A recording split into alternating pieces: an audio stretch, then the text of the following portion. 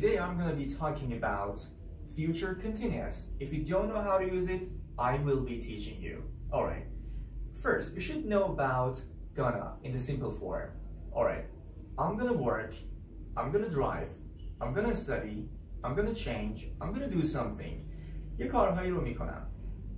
وقتی که میخواین راجع به ابتدای اون کار صحبت بکنید میگه I'm gonna do something. حالا میگم که من در طول ویدیو دارم به شما درس میدم. I'm gonna be teaching you. I'm gonna be driving. I'm gonna be working. وقتی میخوای نشون بدی در آینده یه کاری رو داری انجام میدی، به اون طرف طول مدت رو نشون میدی، از gonna be doing استفاده میکنی. مثلا میگم من ساعت 6 سوار اتوبوس میشم و همینجور ادامه میدم I'm gonna be riding a bus.